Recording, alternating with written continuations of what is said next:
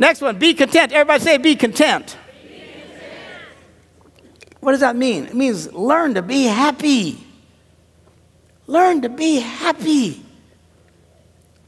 If you think you can't be happy till something changes, you'll be a victim all your life. Amen. You know, James wrote, he says, count it pure joy when everything in your life goes wrong. Who does that? And the context is like having a party.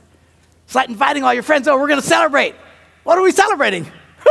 My life sucks. Woo! Why would we celebrate that? Because it's not going to stay that way.